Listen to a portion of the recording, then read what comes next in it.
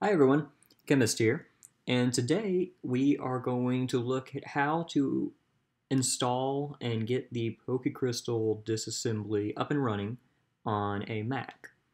So the reason I'm doing this video is because I just very recently got a new laptop, and I need to install Pokecrystal, the Pokecrystal Disassembly on it to have all my work that I've done on my ROM and to continue making any changes that I want to do in the future. So I figured this would be a great time for me to make a tutorial video on how to do it for you guys that have Mac computers. So the instructions we're going to be following are from just the Pokecrystal Disassembly's instruction MD file. I will have this linked in the video description, but even if for some reason that link doesn't work, all you have to do is go to Google and type in Pokecrystal Disassembly and just go to the Prep Pokecrystal GitHub page.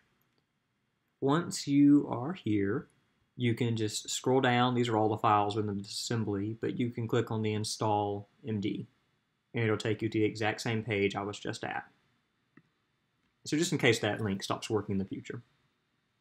Now, like I said, we're going to be installing this on Mac, but you can also do this on Windows and Linux as well. Windows, it isn't hard to get it up and running. You just have to get a software called Cygwin installed as an extra step, and some packages for it as well, because you need Cygwin to let you work in a Linux-like shell environment. But Mac, it's very simple to get going. You only really need three things, really. You need Xcode to get that to work. You need rgbds for the tools to work with the Pokecrystal Disassembly.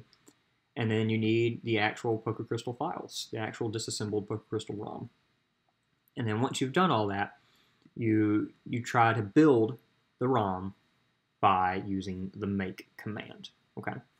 So what we'll do first is we will go to we'll open up a terminal window. Okay. Now my terminal is on the dock, but there are many. If you don't know where that is, you can do one of two things. You can open your Launchpad and click the other folder, and it's tucked away in there. Or you can just simply use Spotlight. So you can press the command spacebar, type in terminal, it'll pop up and you can click on it from there. But the point is, you need to open up one of your terminal windows. Once you've done that, you can just copy and paste the Xcode install command. Okay. Now, I already have Xcode installed. I wanted to make sure this worked for the video, but all you do is you run this command. It'll ask for your password, and it'll download the software. It's not a very big software. It only takes about 1, maybe 2 minutes to get it up and running, and then it just says done. You just click done. Here is where we're actually going to deviate from this install. Okay, so I tried to do this a little earlier, just ahead of time, and record the video on top of this, but this did not work for me. So what we're going to do is we're actually going to use Homebrew, okay, to install compile rgbds, okay. So I will have the link to this website right here as the second link in the video description, okay. All you do is open the Homebrew hyperlinked text, right, and copy the code here on the Homebrew website, okay. Press paste, you hit enter, okay? It'll say this script will install Homebrew and all its associated files, okay? You just hit return and type in your password, and it will start downloading and installing everything you need for Homebrew, okay? So once that finishes, we don't need anything else on Homebrew. We can come back to the website that is the second link in my YouTube video, and we can type brew install rgbds. Okay. I already have it installed, but yeah, that's all you have to do. Once you've done that, we are done with that second link. We can pull our terminal back up, and you can see that we're still working within rgbds, okay? So you can use the cd ... command to go back one level in your tree. Now we're in users, okay? So let's copy and paste the git clone command to actually get the Pokecrystal repository onto our computer. Again, both of these downloads are very, very quick because they're very light downloads. And now we can see we have a directory for Pokecrystal. So that's great. Now all we have to do is change to that directory. So cd Pokecrystal. We're now working within the Pokecrystal directory, and we can run the make command. Now, the very, very first time you run make will take the longest because you have to convert all the .1 and 2 BPP files into PNGs, okay? So the very, very first time you run make is the longest. So it might take about a minute or so for the ROM to compile, but for like after all the images have been converted, every time you run the make command, it really only takes about 30 seconds to build the ROM. It's very quick. It doesn't take very long at all. So once that finishes, we can go into here and open Pokecrystal, okay? And we can see that we now have a Pokecrystal.gbc file. So that's the ROM. That's Pokecrystal. That's the game Pokemon Crystal. If you would have gone into the Pokecrystal directory before we ran the make command, this would not have been there. It would have only been all of the files about the ROM. This would not have been here. Okay, so now you're good to go. You just built and compiled the Pokecrystal ROM. You can just double click this with any emulator of your choice, and you can go ahead and start playing the game that you built from scratch. Okay. Now, let's go over just a couple of little basics while we're already here, and I will explain kind of how you would go about editing the game, okay?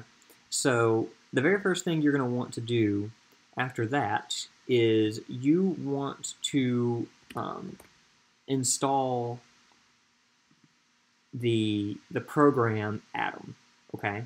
Atom is a text editor for Mac, and it's something you really need to have if you're going to be doing any ROM hacking for inside the Pokecrystal Disassembly on a Mac computer. The default text editor on the Mac is garbage. It is worthless.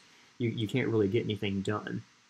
So you really want to make sure that you have Atom installed. Atom is free. It costs nothing to use Atom. Okay, so let's say we want to start playing around. Okay, so there's many things that we can edit inside this game. You kind of have to play around and use this Nintendo forum to get used to where everything's located and how to implement certain changes. But I know of one glitch that we can edit very simply because I covered it in my last video. It's the video that explains why Burn, Paralyze, and Poison don't help you catch Pokemon in the game. So I know for a fact if I go into the Pokecrystal Disassembly, and if I go into the engine, and the items, and the item effects, I can open that file in Atom, the text editor. Okay. Let's push that over there. And I can scroll down. Let's see. How big is this file? Oh, it's pretty big.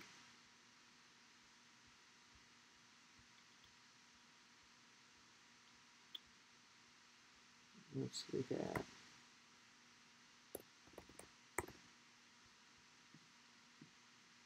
There we go. Okay, so we can come right here and see that this portion of the code where EnemyMon status is being checked is commented. So I can just delete this and then hit Command S to save this. Okay, and I have now fixed that bug within the game. I got rid of that commented code, and now it's implemented into the ROM. So if you go to User and Pokecrystal, if you scroll down and open this game right now, in the state that we just made it, if you burn, paralyze, or poison a Pokemon, it will not help you catch it in any way. But if I go to my terminal window and go to the Pokecrystal directory, right, and make the ROM again after I made that change to that specific file, now if I open this ROM, because it's done, you know, like everything compiled. I told you that once you try to use the make command after that first time, it's very quick. If I open this game now, I have implemented that change into the game. Okay? So you really want to have Atom, because Atom is very nice. If you, I don't know why it keeps opening all these every time, but if you, let's say, open just any file, right? Let's open battle animations. Okay, you can use Command F to search for a specific thing inside each file.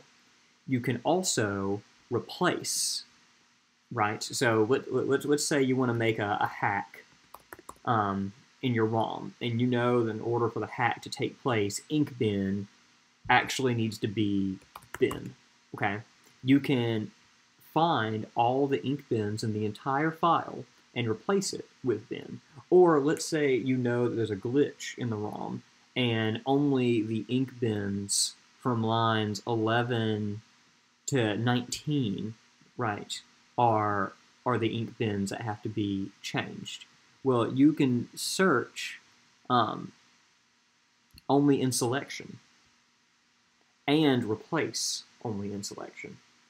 And you can do case sensitive, right? So if I change this to a lowercase n, I can change it to case sensitive and specifically find something like that. So there's a lot of power Atom offers. It's very useful. It'll be very useful while you're hacking the game. So yeah, so that's basically how you get Pokecrystal Disassembly up and running on the Mac computer. You install Xcode, very simple. You do that from the terminal. And then you use Homebrew to install rgbds. And then once you have rgbds, you clone the GitHub Pokecrystal Disassembly. Okay? Once you've done that, you change the directory of your terminal to Pokecrystal, and the make command is how you build and compile the ROM. Once you've done that, you will see that you have a GBC file within the Pokecrystal folder, and that's the actual game. And then if you want to do hacks, you use an Atom text editor on the Mac to open up any of these files, okay, make changes, save them, use the make command to try and build the ROM, and hopefully your ROM builds. If your hack didn't work, you will get a slew of errors, and you fix those errors until it works. And then once you've done that, you open the ROM and you test it, and it should work. So that's a very basic overview of how you use the Pokecrystal Disassembly. I'll make some more videos showing how to do some other stuff in detail, but yeah, that's how you get it up and running on a Mac. So I hope you guys learned something. I hope you all start trying to use the Pokecrystal Disassembly yourself, and I'll see you in the next video.